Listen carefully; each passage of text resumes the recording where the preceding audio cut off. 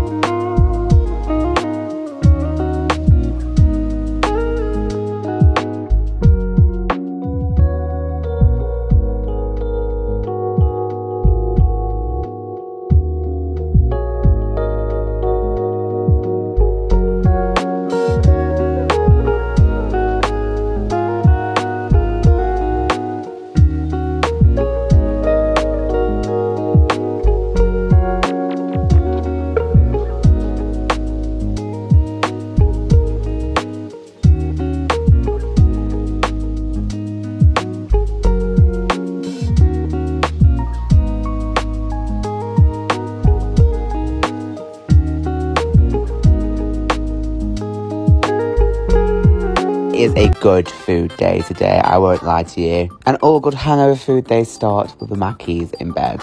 I had a double sausage and egg McMuffin with 2 hash browns, sour cream and chive dip, and a large Diet Coke, and it was just so good. Then me and my sister went out for lunch. We went to a cafe down the road from me, and I had something called Hackney Toast, which is avocado toast with maple syrup, crispy bacon, and hash browns. Just 10 out of 10. I had a Vimto as well, which was fun. Then I had to do some bits and bobs for my holiday. I had to go to Primark and the queue. Don't talk to me about it. It was fucking disgusting. Picked up some chicken strips and some Diet Coke for dinner, because tonight we are going beige. I had a plate of literally the most beige food ever, but I had these Mexican snack things, which was like jalapeno poppers, chili bean bites, croquette. It was so good. And then the barbecue chicken strips from Iceland and some Diet Coke, and I just enjoyed it so much. Then started feeling sad about the fact that my birthday's over, but I have had such a good weekend. So I had some birthday cake and I watched Heartbreak High. I'm gonna get an early night and go to the airport tomorrow.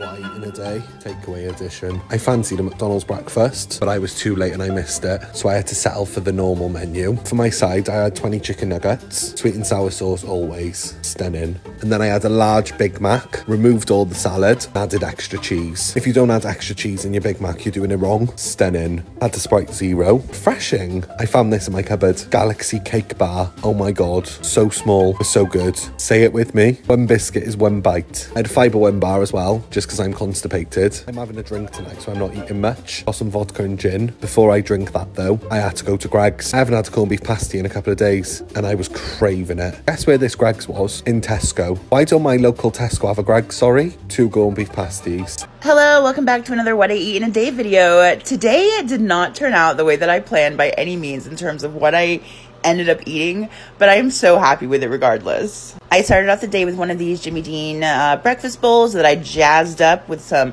peppers and some salsa and some guacamole, and it was so filling and so good. And then of course I had to have some watermelon because I'm not finished with watermelon yet. And then if you can actually believe it, I made my lunch today finally because I've skipped it too many times this week. So I made a Caesar salad with my favorite Healthy Choice steamers, which I absolutely love. And then if you are not putting these on top of your salads, go run to the grocery store right now. I am absolutely obsessed. And then for dinner, I thought that we were going to go out to a restaurant, so I was going to have a bit more control over what I ate, and they ended up making this wonderful dinner for us. There was a homemade vinaigrette on the dressing. My friend uses her own homemade cheese sauce instead of ricotta in the lasagna. Oh, so good. And then I ended the night with a couple bites of homemade apple crumble.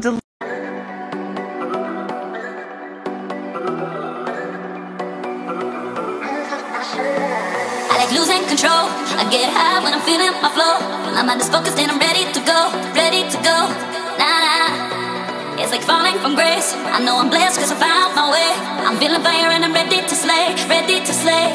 Nah, nah, you got me so wild, I'm out of control, I'm out of control. You got me so wild, I'm out of control, I'm out of control. You got me so wild.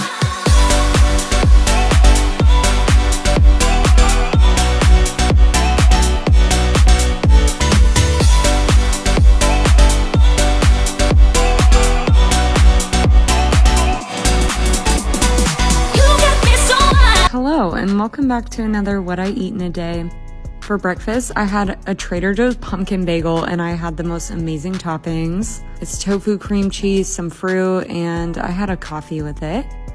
For lunch, I had leftover pizza from the night before. This pizza is the best. And then later, I snacked on this plum cot, which is a plum apricot, and it was so juicy, it was like falling apart. And then for dinner, I made a random stir fry with some tofu and brown rice. And after this, I went out for drinks with friends. This is day 13 of only eating fruit and veg. So I started the day with my ginger and lemon shot. And I just like to appreciate how glowy my skin is looking. It's honestly never looked this healthy before. I'm obsessed. So for breakfast, I wasn't really that hungry, so I had a banana. And then for lunch, I had one of these stir fries again. I've only got a day left, so I'm just using everything up in the fridge. Then I had a handful of blueberries that I shared with my gorgeous puppy, Stan. So I haven't been that hungry today. I don't know if I'm coming down with something. I've just been wanting to snack. So I had a fig and one of these yo-yo twirl bars before dinner. And for dinner, I had a jack potato, baked beans, and a side salad. And oh look, a source of protein. Go me. It's my last day tomorrow, I'm so excited. If you want to know what I ate today as I recover from a binge eating disorder, just keep watching. I saw that there was one bagel left in the fridge and it inspired me to make something like a BLT sandwich. This has a couple slices of turkey bacon, tomato, and arugula. It was really good, but if I had to make it again, I would definitely add more slices of turkey bacon. When I was putting my dishes away, I saw that there were mini maple castellas and I decided to eat those. I finished the bag, which only had 3 pieces in it. I'm the most vulnerable to a binge right after I finish eating, and I was definitely getting the urge to eat some more. This reminded me that I needed to drink some water. I was chilling in bed when my sister asked me if I wanted to eat some pies that she made. I'm eating this straight from bed because I was a little chilly and I didn't want to get out of my blanket. I only ate 1 slice of the white pumpkin pie, the other 2 slices were my sister's. For my lunch, I made some fried rice which has some chicken and shrimp inside of it and topped with my favorite chili oil. This is a big comfort food for me and I packed some of it away so I can eat it during my break. I'm eating this around 4:30 and it tasted just as good. I got home around 8 p.m. and my dinner combination's a little bit weird. I normally wouldn't pair chicken strips and rice together, but apparently this is what people were eating at my house tonight.